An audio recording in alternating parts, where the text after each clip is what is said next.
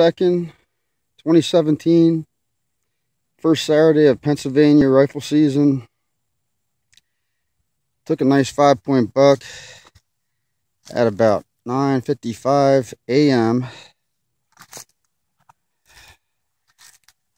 Deer died within feet of where the buck that I took 1 year ago today passed. This is the popcorn buck.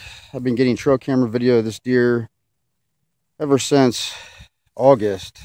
It's a local deer. He had an acorn point that broke off. He's just barely legal. I put the tape on that and it does go an inch. Just barely. So he's 13 inches wide almost. And he's just a 1.5 years old. But I'm proud to have him and can't wait to get some good treats out of him.